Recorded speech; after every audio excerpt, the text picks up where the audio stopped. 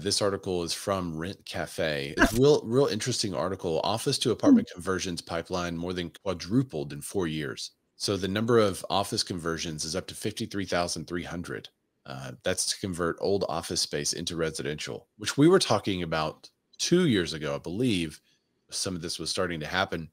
And one of the big questions that we had at the time were how many of these units would actually be ready for the residential conversion versus how many of them are sitting in situations where the construction is too old, the pipes aren't ready. Because when you go from a situation where you have an office building with one or two bathrooms on the floor that are flushed on occasion versus people taking showers and using the restroom all the time and cooking and cleaning, that's a different scenario of pipes, but also for the infrastructure in the city has to be considered. Just that as one example, how many of these buildings are actually ready to be converted?